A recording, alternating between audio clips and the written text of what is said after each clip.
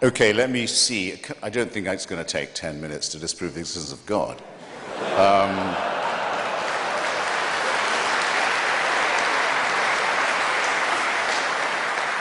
The atheist proposition is the following. Most of the time, it may not be said that there is no God.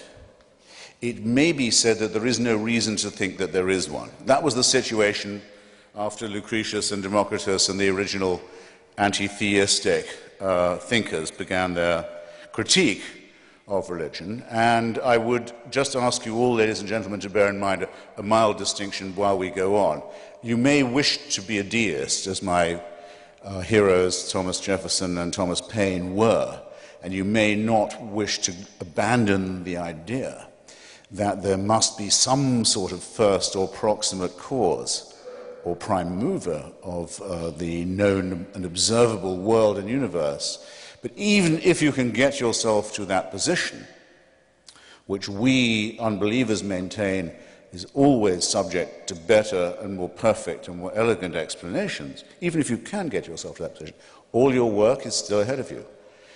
To go from being a deist to a theist, in other words, from someone who says, God cares about you, knows who you are, minds what you do, answers your prayers, cares which bits of your penis or clitoris you saw away or have sawn away for you, minds who you go to bed with and in what way, minds what holy days you observe, minds what you eat, minds what positions you use for pleasure. All your work is still ahead of you, and lots of luck. Because there's nobody, even Aquinas had to give it up. There's no one who can move from the first position to the second. So I could, and I'm actually strongly tempted to, I could leave it right there. But then it's not in my nature to let off a captive audience so easily.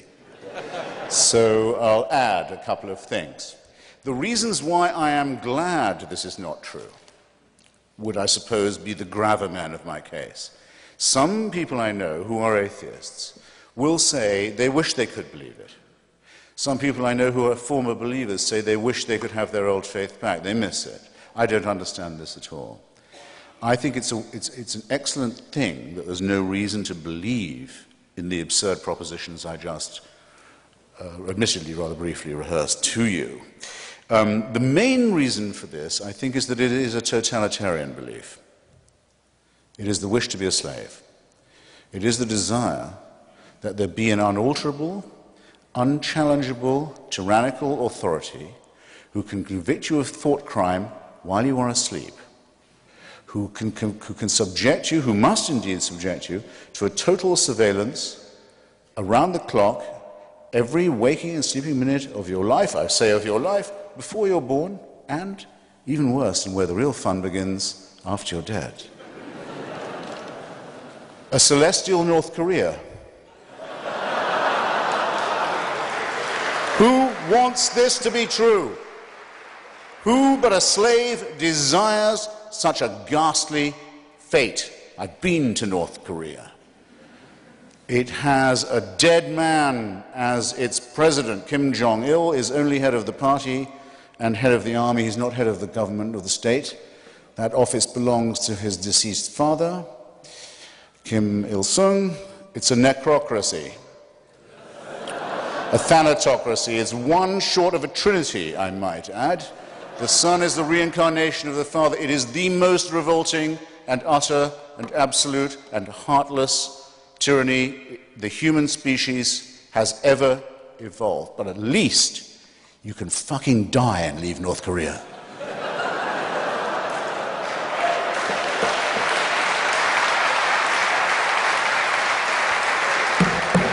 Does the Quran or the Bible offer you that liberty? No. No. The tyranny, the misery, the utter ownership of your entire personality, the smashing of your individuality only begins at the point of death. This is evil. This is a wicked preachment. So, that's the first thing. Second, it attacks us in our deepest, most essential integrity.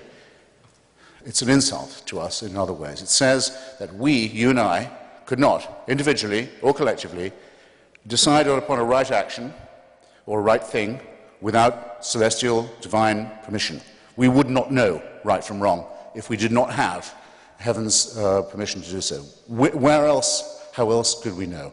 Our human solidarity, our innate knowledge of right and wrong, our acute awareness of what is fair and what is unfair, what is just and worthless to us, these come to us also as gifts from the great unassailable dictator enthroned. What could abolish our integrity? What could abolish our honesty, our decency, our dignity more than that? The third, is a little more pragmatic. Religion is our first, that's why I'm so fascinated with it, it's our first version of the truth. It's our first attempt as a species. It's what we tried when we didn't know anything. We didn't know we lived on a spherical planet. We didn't know that our planet revolved around the sun. We didn't know that there were microorganisms that explained disease. We thought diseases came from curses or witches or ill-wishing or devils or dust devils. We didn't know anything from the childish, terrified, ignorant origins of our animal primate species. We come to religion. It's also our first attempt at philosophy, our first attempt at morality, our first attempt at healthcare, actually, but because it was our first, it is our worst. We now have better explanations for all these dreads, and we have cleared up all of these mysteries, yet we still dwell. And in some countries, in some societies, not just dwell, but live under a totalitarian regime that forbids us to think about the progress that has been made or denies us the knowledge that these advances have in fact occurred. So it has become, where once it probably was an aid to our survival, a really great peril to our continued ability to live as a civilized species. Thus, it seems to me that in point of its proposing of a totalitarian solution to what is after all a real problem, to its ghastly reliance upon the supernatural rather than the much more miraculous, much more beautiful, much more elegant, much more numinous, much more harmonious natural explanations. Think how much lovelier Einstein and Darwin are. Think how much more elegant and persuasive they are than the idea of the burning bush, or the demand that without circumcision there can be no redemption. Just picture it, and then I'll give you one final thought experiment. This is what you have to believe now, if you're a monotheist. Because we now know things we didn't used to know. We know that the human species could be as much as 200,000 years ago. Did it become separate from the Cro-Magnons and the rival pre-human species? Could be as little as 100. Richard Dawkins thinks 200,000. Francis Collins, who did the Human Genome Project, who's, by the way, C.S. Lewis kind of Christian, thinks 100,000. All right, I'll take 100. I'll take 100. Here's what you have to believe. For 100,000 years, humans are born as a primate species. Expectation of life, what, 25 years for the first few 100,000 years? First few tens of thousands of years. Infant mortality, rife. Microorganism disease, terrifying. Earthquakes, volcanoes, extraordinary. And fights over land, over territory, over food, over women, over tribalism. Frightening too. For 95, 96,000 years, heaven watches this.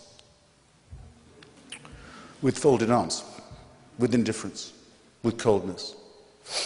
And then around 3,000 to 4,000 years ago, but only in really barbaric, illiterate parts of the Middle East.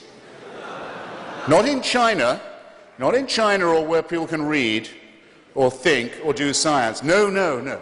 In barbaric, illiterate, backward parts of the Middle East, it's decided we can't let this go on, we better intervene. And what better way than by human sacrifices and plagues and mass murder? And if that doesn't make them behave morally, we just don't know what does. If there is a single person in this room who can bring themselves to believe anything remotely like that, they convict themselves of being, first, very stupid, and second, very immoral. And thus, it seems to me that the case for divine intervention and for the supernatural falls, and that we should be glad that it's fallen. And thank you.